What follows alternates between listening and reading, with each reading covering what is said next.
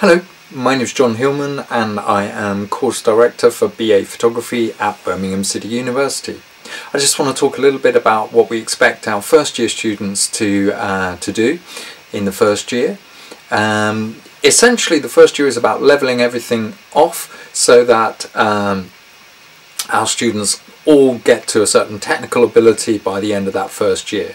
This means we induct all our students into the darkroom, into the studio, into using flash equipment. We have pro photo lighting.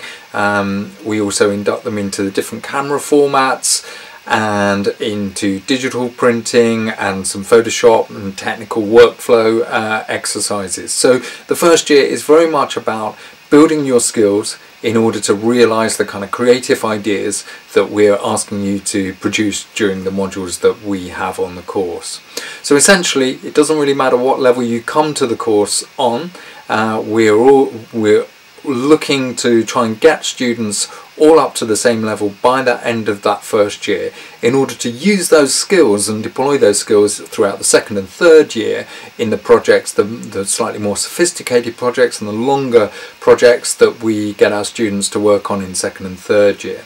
So essentially in the first year it's a building up of skills, building up of the technical skills and also the theoretical skills. So we have a series of critical theory lectures that run throughout from the beginning of the program right through to the end, and these reinforce some of the things that you'll be asked to do in terms of writing and in terms of research and in terms of idea creation. So we think that a lot of the creative ideas that we produce and that our students produce come from the way that we think about images, and the way that we think about images is intrinsic to this course. And what we encourage you to do is not just think about photography as picking up a camera and taking some photographs, some JPEGs and printing them out on a printer, but actually think about all the forms of image that you engage with.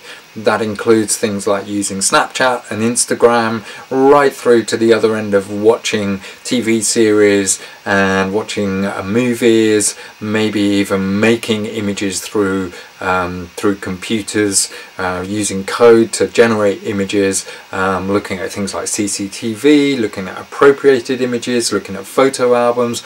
All of that is what we look at throughout the 3 years of the course, and we encourage our students to think in a very broad, diverse sense of what images are. It's really important that you don't have a narrow view of what images are.